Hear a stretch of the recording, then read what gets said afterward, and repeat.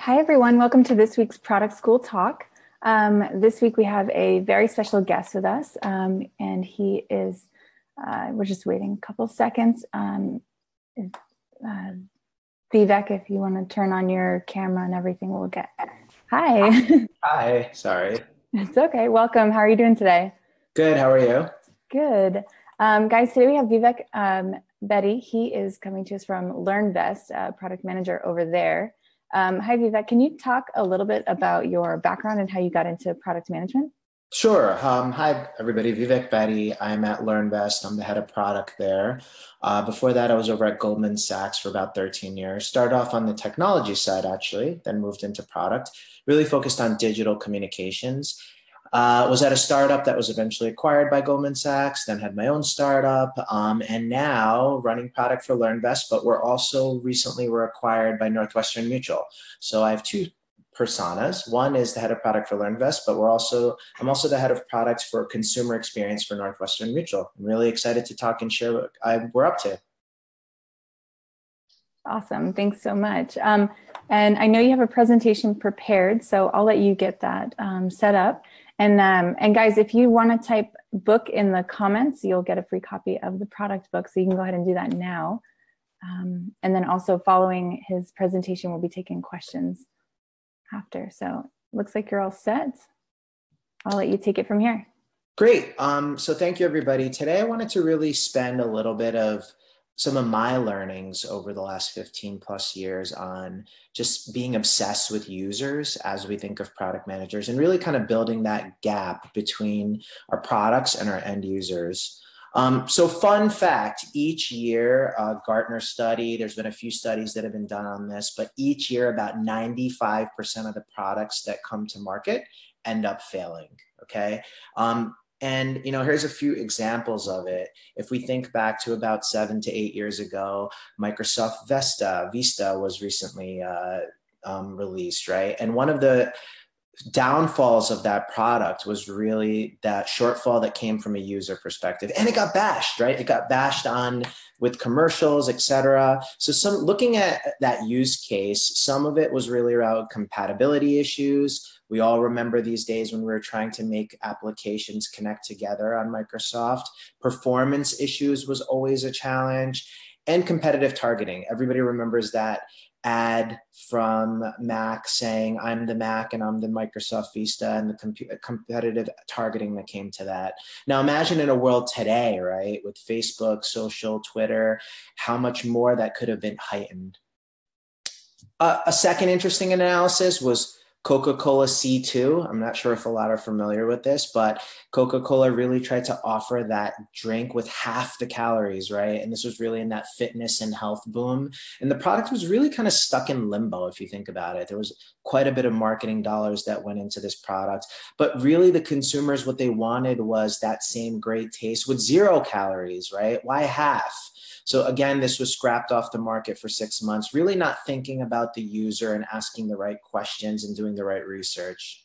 A third example is Weight Watchers. We all know that product well and good. A lot of it came, Oprah had some endorsements towards it. At one point, Weight Watchers was a titan in the industry. But what had happened was, there's a lot of free apps out there right now to monitor your wealth, monitor your health. And it really kind of got to a point where Weight Watchers really didn't adapt, right? And adapt to offering some of these services for free and looking at how you can track and goals. So a lot of that was a lot of the downfall of Weight Watchers as well. Now, products failing and not being customer focused is not something new. If we look back in time, there was the Ford Edsel that was released, only lasted about 9 months in the market. It was the time where everyone wanted a light car, and Ford came in with this big bulky car, so it didn't last too long. The Sony Betamax, if anyone's as old as I am, they would remember that. This was really to compete with the VHS, but it was proprietary, and Sony would only connect with their movies, so that was quickly short-lived in the market. Pepsi had an amazing idea. Why don't we have a drink for the AM market, right? In the morning when you wake up to compete with coffee. But as you can attest to, that isn't something that most of our consumers would look to do early in the morning. And even as early as our phone age, right? And the smartphone boom, ESPN thought, why not have a mobile ESPN phone that's really targeted with streaming ESPN content and data 24/7? Again, not really long-lived as well. Now, the underlying problem is not obsessing about the consumer, right? When I think of products, it's all about the consumer in the end of the day. And really, how do we build our products around the consumer? Now, our evolution a little bit at LearnVest and Northwestern Mutual, backstory, LearnVest has been around for about 5 to 6 years, really geared at kind of fixing America's wallet, fintech through mobile and digital platforms. You get introduced to a virtual planner that guides you through money management 101 and really gets your wallet in order. About 2.5 years ago, they were acquired by Northwestern Mutual, the life insurance and investments company based out of Milwaukee, Wisconsin. So now we're also acting as a lot of their digital arm, right? Helping build out their mobile digital. They have 8,000 advisors across the states that sell life insurance products to folks like everyone on this call at coffee shops. And how do we build the solutions for them? So 2 years ago, Northwestern had a limited digital experience. This is what our digital experiences look like, right?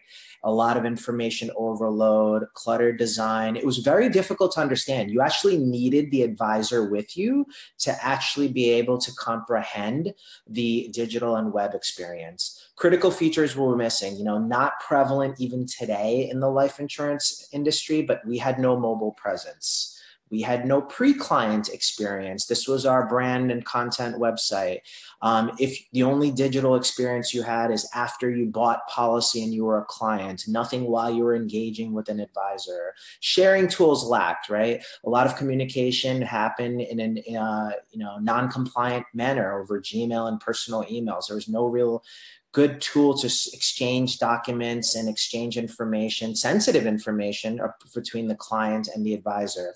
And servicing tools were an issue. I remember when I first joined at LearnVest, I've been a Northwestern Mutual policy holder for about 4.5 years. And I tried to log on to my experience. I figured if I'm going to be running the web team, I should log on to my experience, right? And it was Friday night. Don't know why I was doing this on a Friday night. And I forgot my password. I clicked on the button that said, reset your password. And it said, call Monday morning, 8 a.m. Central, right? So we were in a state where we didn't have reset your login and password. We didn't have the ability to pay bills online, change beneficiary forms. A lot of these self-service tools didn't exist as well. Well, I'm proud to say 2 years later, this is the lay of the land, right? We have mobile, we have a beautiful experience, it's clean. We went from about 185,000 of our 4 million clients using the digital experience. Now we're hovering around 1.5 million. So that's been rapid growth over the last 2 years and just people coming to the digital experience. And releases. I remember when I first joined at Northwestern Mutual, I asked somebody, who owns mobile? They said, I kind of do. And they raised their hand, but they waited on somebody across the room. So there wasn't really kind of clear ownership of who owns what. And that really caused us not to be in a ability to be agile, right? We had less than 100 releases in 2015. A little bit of time with us, we're hovering around 200 releases. Last year, we together, New York and Milwaukee, right? The product and digital teams, we had 1,405 releases. That's amazing to actually come that far within a year or two and just, rapid expansion. Quick check already, we're at about 500. If we keep going the pace that we're going, only 6-7 weeks into the year, we're going to break 4,000 releases. So, right, what we're doing is really working of getting this innovation startup culture together with a big company and the subject matter expertise that they bring and bring that all together. Now, how did we do it, right? We became agile. We were okay with failing. Gone are the days of who owns mobile. Now we know who owns mobile, unlike that meeting. We test, we fail. We get feedback from our consumers and clients very, very early in the process. We're truly agile, right? We're really thinking about things in 2-week sprints and moving out forward. We've created pizza pie teams. If you haven't heard, the concept is a team that shouldn't be bigger than a pizza pie box or two can serve. We have about 30 of them broken up in various parts of the experience, whether it's consumer, mobile, investments, notifications.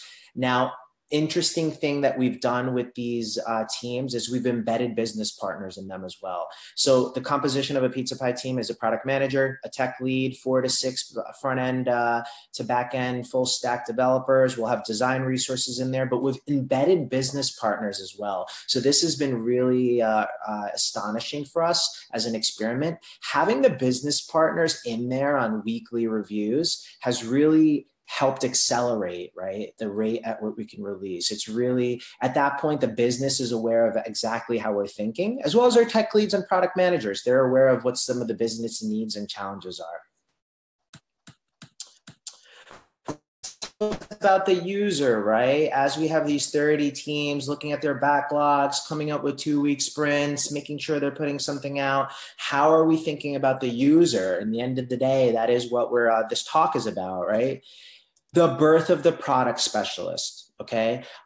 So within my organization, we've created a team, and I talked to a lot of my colleagues in the industry, and this actually role still doesn't exist out there, which shocks me a bit. But it's a product specialist role. It's a team of about 10 to 12 folks, and their job is very much geared at going out and being the voice for those 30 pizza pie teams, right? Going out to, as I mentioned, we have 8,000 financial advisors through the US that are the ones selling to clients, being that gateway into them. We have 4 million clients, but we also have 30 product managers in those pizza pie teams. Who is going to be the one that's giving and funneling that feedback back into them? Now, how does the product specialist role work? It's really interesting, right? People ask me, oh, doesn't that sound like product marketing? No, it's not product marketing. Product marketing is really geared at collateral, putting together that information that goes out to the masses. The product managers on our team are really focused on the day in, day out backlog grooming and management. This is that bridge in between, right? This is that team that has deep, deep product insight, but they're running focus groups. They're watching our users learn and shadow sessions. They're conducting feedback. We've created a few communities. The communities that we've created are really focused around our clients and advisors. We have a community called the DEL, Digital Experience Lab, where we've taken about 1,000 of the 8,000 advisors that we have, and they get a sneak peek. They get a glimpse. They'll see black and white wires of things that we're working on before we're going to release. We also have an inner circle group of about 4,000 clients of our 4 million that's worked through this group as well. So they're the ones that are getting gift cards and promotions, and we're having sessions with them and really understanding what features, functionalities, clicks, buttons resonate with our clients before we release it with our product managers and our teams. Here's some of the guiding principles and mantras of the product specialist. Put the users at the center of our product's universe, right? It's easy to drift. A good example here of what we had was with mobile.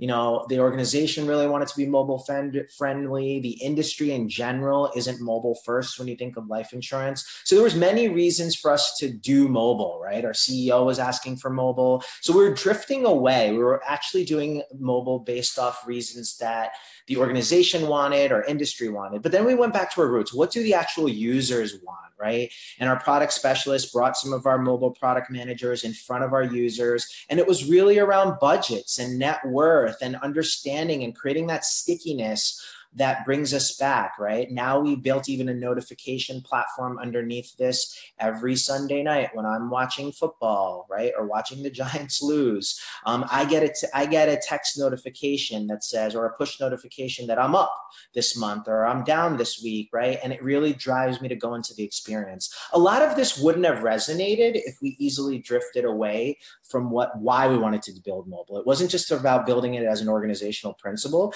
but it was really the product specialists that brought us close to our end users and really understanding what they wanted to build. Second mantra is stop hiding things from your users and get to them early. I've seen many times in my career that people kind of fall victim to this. They wait and wait and wait, are nervous to show our consumers and clients before something's a little bit baked. We've been doing that with our accounts experience. One of the important aspects of the accounts experience is as an NM client or LearnVest client, you have the ability to link your external accounts, your Bank of America, your credit card, your mortgage, and it really kind of trends over time where your money's being spent and helps you define a budget. So as you can see here, we had some early wires, black and white, right? Sketchboard that turned into black and white experiences that eventually turned into beautiful color and beautiful graphs. Throughout each of those journeys, the product specialists were heavily involved with getting our product managers in front of the right users and advisors to make sure they resonate, right? Much feedback that we got was, when you're going to show net worth, make sure you show the NM products integrated into it. So it was very valuable to see that feedback directly to make sure that we're building it the right way. And this is where the product specialists help kind of build that bridge. Another one is just watch and listen, right? It's simple, and it sounds very rudimentary, but a lot of our product specialists are going out and doing workflow analysis, shadow sessions. They're visiting offices and actually watching and learning how people work. In our investment space, you can see here some beautiful imagery, but you can see pie charts. And at the bottom right corner, it's hard to see, but you can see bar chart versus pie chart. So our younger advisors really want to move to a bar chart view, but our more senior advisors are interested in the pie chart view. And, as little as that seems, we learned through our shadow sessions and just watching and listening how people work, that a lot of them have built that into their script. They've built it into their vernacular. They talk about, this is a piece of your pie, or this is a slice of your pie as it comes to your finances. So us making drastic changes on the experience actually has a pretty negative impact on the way they tell their story. So a lot of time was spent with advisors learning and observing how they work. And yet just getting out there, visiting them, showing them, learning from them, making it a habit. We have now instrumented for the 12 product specialists. Every other week, they spend a 1-hour call it's required with an office, right? We've broken it up by the East Coast, the West Coast, Midwest, etc. There's nominated representatives for each region.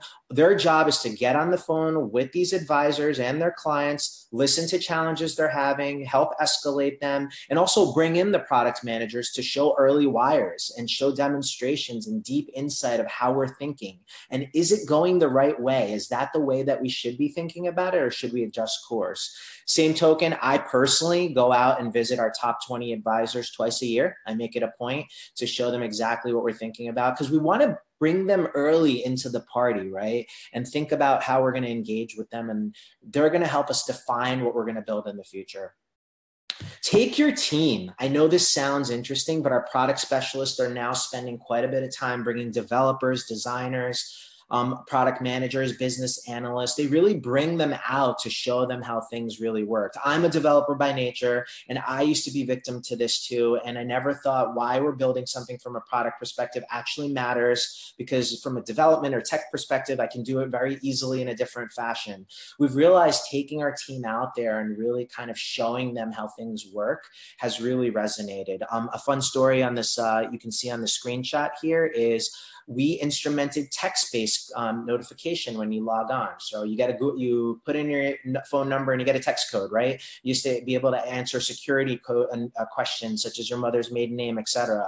When we released the text verification feature, our call volume in the home office in Northwestern Mutual spiked by 40%, because there were a lot of people were wondering why Northwestern Mutual is asking text. Has the website been hacked, right? As our developers got in front of the use case and learned it more, they realize that now we have to introduce both and make sure it makes sense, because certain clients aren't yet ready for text. Now about 40% of our users are using text code. So, an interesting story when you're bringing the tech and design team to the forefront in front with the users, interesting how things can transform. Be transparent. if it's possible, tell the user why early, right? One of the big themes and a big push in Northwestern Mutual right now is personalized content. I log in as, hi, Vivek Bedi, and I see things that are pertinent to me, budgets, investments, while I might not be such more interested in insurance products, et cetera. So that's something that we can't do right now, right? The technology team is working on it. We're thinking about a content management system that can expose APIs in a personal way. So we told our users directly, it's not available yet. We're working on it. Here's some ideas on how we're thinking on it, but we're going to keep you posted. It's okay to find alternatives. We found some other ways to actually surface some more generic content and have some personas. So we've won early on, but we're keeping them engaged. It's okay to be transparent early and make sure you're showing what's valuable and what's available. And my final one, don't get married to your product. This happens so much and I instill it all the time. Unless you work for Twitter, Facebook, 95% of the time, you're probably not going to end up using the product you're building. In many cases, it's very similar for my team, right? An example, we were building an online plan scenario, right? One of the fundamentals of life insurance is you get a 40-page document at the Starbucks when you sign up for life insurance, and then you file it away with your taxes because it's a 40-page static document, right? And as soon as you walk out of the Starbucks, your life is changing. So we're exploring an idea of an online plan that whether you log in on the 1st, the 10th, the 15th, it keeps track of your life and it keeps track of your accounts and goals and really tells you how you're trending towards them. Think a lot more proactive than reactive. And my product manager that was working on this got really obsessed and really interested and really focused on the way that she wanted to build it, right? Later realized that the product failed a few times and had its slip ups. And eventually we adjusted course it. And now we have a beautiful experience that's been working for our clients and our advisors. Final, I brought it up, let it fail. It's okay if you have to put things out early, test and fail. We've been doing an applications tracking process where we've learned that can we take our paper forms and move them to a digital experience? And we found that, moving a form from paper to digital isn't easy. Just people don't want to fill out forms, whether they're on paper or digital. So we learned that we now have to test and iterate, and we failed a few times, and we made an experience where you have a wizard with step 1 through 5 that gives you an idea of how things are progressing. So again, obsessing about our users has not only helped us build amazing experiences, but it's really changed the way we think, work, and release. Now we spend most of our time doing a lot more show and tell before we bring to our developers, right? And using a lot of those communities through our product specialists to hit that home. We've been able to package our approach and repeat it. And I said over 1,400 times. Here's some quick examples. NorthwesternMutual.com, the brand website, used to look like this. Now it looks like this. Multiple iterations of talking to our users. Our client prospect website now has transformed. Our mobile app suite, which we didn't have, now we have. So a lot's transformed. Here's some quick numbers. We're at 1.5 million from 185,000 clients. We went from 0 downloads. This is outdated. We're at about 100 downloads, 100,000 downloads. We have a lot digital self-service, change beneficiary forms. You can pay your bills online now. We went from 0.7% of our clients, 4 million, remember, linking their external accounts. Now we have 48 billion linked in external assets. So we've really come a long way, and we're just getting started. So I'm going to open it up to any questions that might be on your mind about how we bridge that gap between the user and the product, and especially using that product specialist team.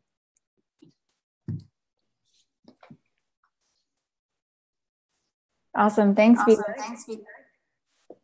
And thanks everyone for watching. I'm going to take questions off of the Facebook chat. So let's see who here. Our first question is from Lakshmi.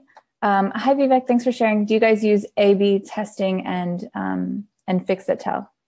Yes, we do use various tools for A/B testing, and a lot of it is really geared at, we've used tools like Optimizely that are out there as well. A lot of it is really geared at experiences, right? For some examples that we use are whether some copy will resonate, whether some feature sets. We usually start with some part of our population of our clients will see experience A versus B, and based off that, we'll do some testing to make sure.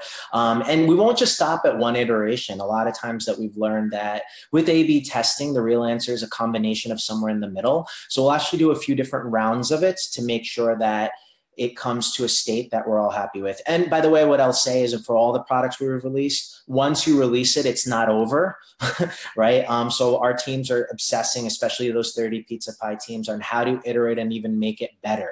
It's tax season right now, and that's a big season for us. So we spend a lot of time on a completely built website and mobile experience. How do we release some of that and do some A/B testing around what's messages resonate and what's the best way to provide certain documentations, as an example? Awesome. Our next question is from Kenneth.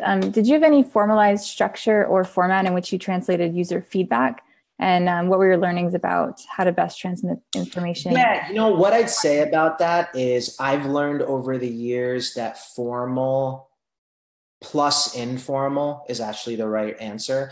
So yes, we have the Dell of the 1,000 advisors. Yes, we have the inner circle of the 4,000 clients. Those communities, now we have surveys that we use. We use general population tools as well to get feedback on, things like usertesting.com, et cetera. So we use various mechanisms of kind of getting feedback that's a lot more structured, right? With surveys and checkpoints and pop-ups that are embedded in the experience, and reach out programs and campaigns, even in-office visits. So we have a slew of that. What I'll say is the informal actually proves very valuable as well.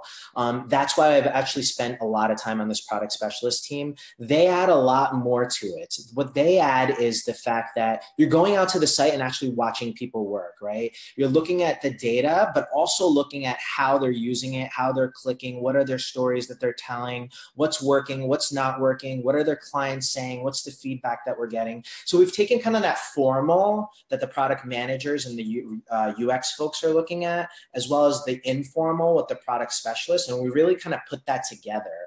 And that's where the acceleration really started to take off, when you bring both of those worlds together. Awesome, thanks. And our next question is, take one right here from Casey about UX. So how does your UX team work with the product specialist team? Can you talk about that?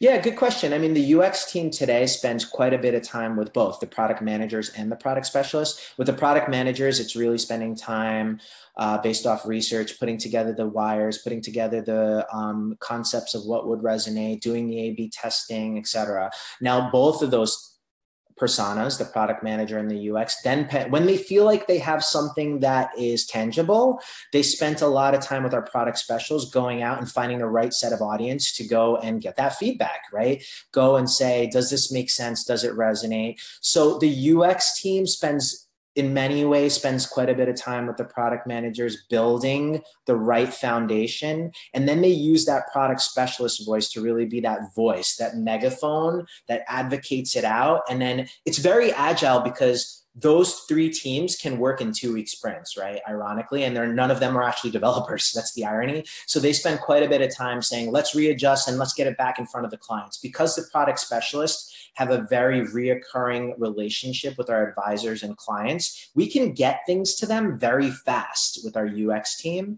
and iterate it, make changes, and get it back to them because we have that proactive engagement that's going on. Awesome, yeah. We have time for just 1 or 2 more questions. So I'm going to take this one from Mayura. What backgrounds do your product specialists usually come from? Like, what qualities or skills do you look for? Yeah, that's a great question because, we all know what backgrounds product managers come for. Product specialists are predominantly, most of them are ex-product managers. Or subject matter experts, right? So I'll tell you some of the things that I think that are very important in that role. You need to be deep in the product. A lot of their time is actually spent doing deep analysis, providing escalations, doing product demonstrations, showing the ins and outs, right?